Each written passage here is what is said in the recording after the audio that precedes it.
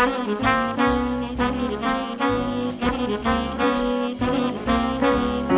guys, Andrew here. Today I have a great question from Jason, and Jason asks, in your experience, what is the average cost per lead using pay-per-click advertising? This is a great question. This is a common question that I get, but not just for pay-per-click advertising, but also for search engine optimization, for direct mail, for door hangers, all of these different marketing strategies that we can employ to sell your services and market your business. So really good question, but unfortunately, it's not a simple answer. It's not $5 per lead and it's not $500 per lead. It's going to vary drastically depending on a number of different factors. And let me give you a couple of different examples, and we'll start with pay-per-click, of course. So pay-per-click advertising, every pay-per-click system out there basically works on a on a bidding system. So you're bidding along with all of your competitors for very specific keyword combinations. Some keyword combinations cost less per click than other ones. It just depends on how many different competitors are bidding on that phrase. So if you're in a market and there's 50 lawn care companies all bidding for lawn care Tulsa, Oklahoma, then it's probably going to be pretty expensive. It could be $5, it could be $10 a click. It's going to depend on your market.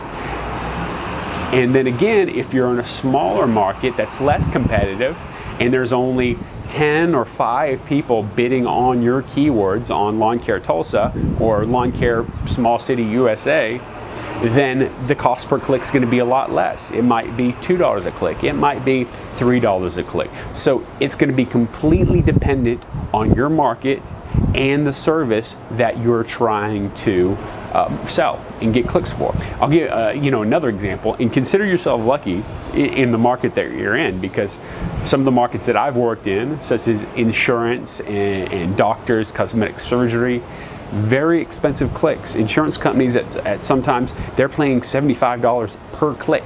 $75 per click. That's not even signing up a new customer.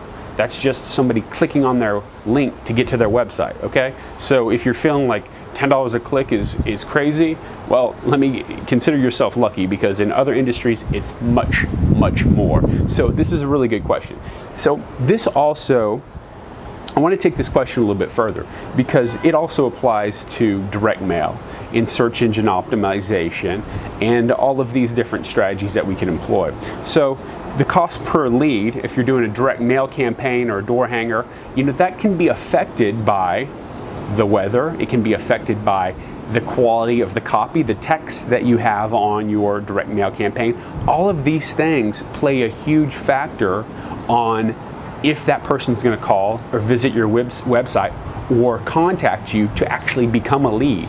So the quality of your direct mail piece, just like the headline and the quality of your pay-per-click ad, affects how many people click on the ad. The same is true with your direct mail. The quality of your copy, your headlines, the photos you use, these all have an impact on the percentage of people who pick up the phone and call you.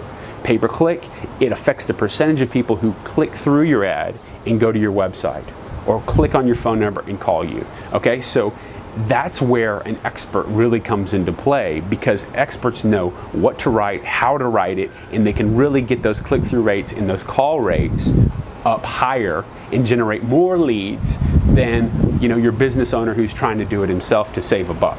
Well, oftentimes what happens when business owners try to do everything themselves, when they're not really a master of these different marketing methods, they cost themselves money rather than saving money, okay? So it's much deeper than just setting up an ad.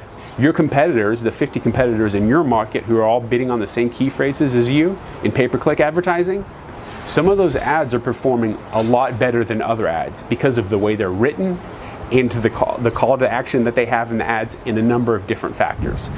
There's lots of different factors that come into play, but unless you're an expert at that particular field of marketing, you're not going to be able to maximize your marketing dollars in those areas. Another example, let's touch briefly on search engine optimization while we're talking about this, because this is another area where your cost per lead can vary greatly. And it can vary greatly in the same ways that what's on your actual website? Is your website laid out in a way that encourages people to call? Is the information that they need in order to make a decision presented in a way that they can digest it quickly without hitting that back button? Is it easy for them to request an estimate through their website? All of these factors play a part in whether or not they become a lead, which can affect your cost per lead, how much you're spending to get somebody to call you or give you their information.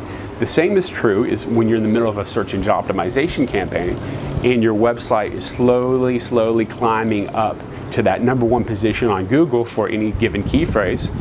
As you climb up on that search results page, on that first page of Google, you're getting more and more leads as you get up to that #1 position. So your ranking also has a big impact on how many leads you get from a search engine optimization campaign. So that also affects the customer acquisition cost for that particular marketing strategy. So there isn't a set number.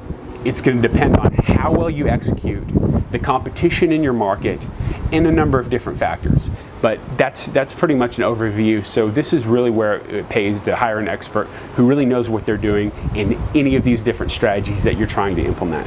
So I hope I answered your question. I wish it was a simple number, but that's not how it is. It's kind of a complicated topic.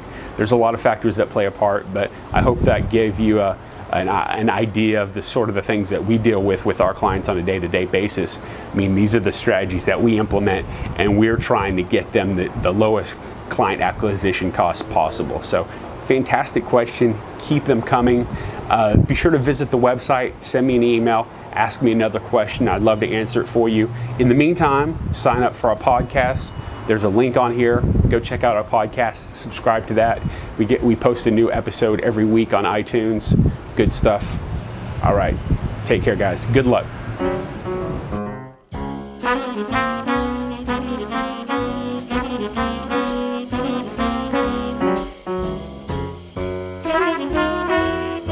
Execution, how you implement it, how you close the sale, huge